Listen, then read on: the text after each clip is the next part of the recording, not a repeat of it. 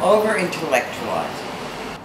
There is a place in this world for all of them, for criticism, theory, art history. There's a place for all of that. But that's not our job. Our job is to make the work. If we were really good at any of those other things, we'd be doing that instead. And maybe vice versa.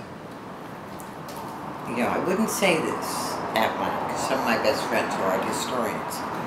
But most art historians are veiled painters.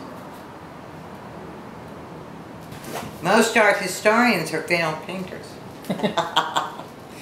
Either it speaks to me or it doesn't. I need an immediate feeling. And I love it when people say, I don't know anything about art, but I know when I like something. And I think like is an emotion. And if you're willing to spend more time with art, then that like can turn into more than like. That can be, I get upset, or I have to laugh when I go see this artist's work. Art has to emote to you. And over-intellectualizing will not make you emote. They can't force you to love someone's work. If it takes a 20-page dissertation to understand someone's work, then why did they do it? I want immediacy. I want something now.